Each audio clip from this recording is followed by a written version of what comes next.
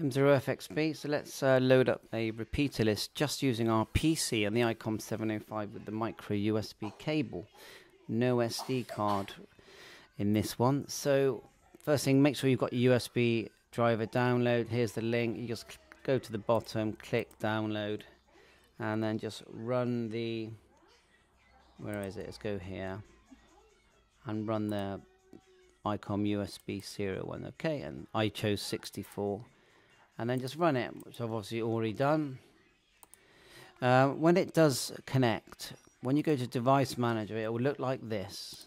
See, you got IC-705 serial port A CIV. The one I'm using is COM8. That's the one that's worked. But this is what it should look like once you've got the driver downloaded. Do all that. Download this before you connect it to the radio. Okay, so that's your USB sorted. I will put a link in for software.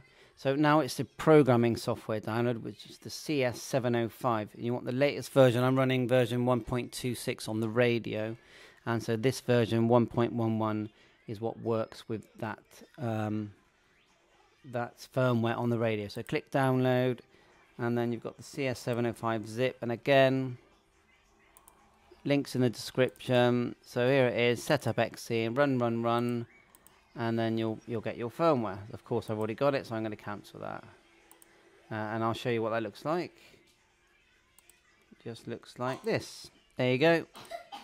So what else have we got here? So we've got that. Now you need a repeater list. So this is going to put in all our repeaters for our most of the world on. So then just click this, click download. And then apologies for the background noise. Click download, and that's your repeater list. Once you've got your repeater list, send it somewhere. So click it and extract this file to somewhere.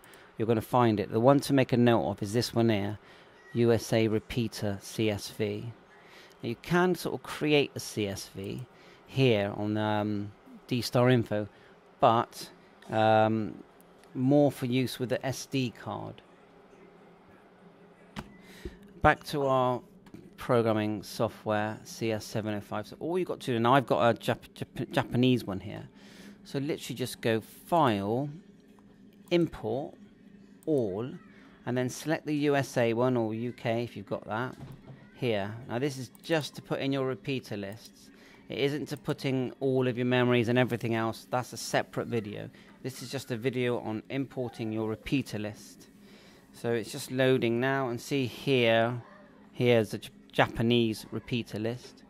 It's going to change now to the USB one. There you are, to the USA one, as you can see. But it has got the whole world, but it's the USA version.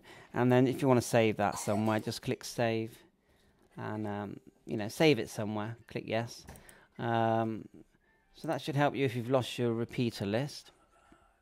So thanks for watching. Please like and subscribe to my channel. I'll put all the links in for this in the video. All the best.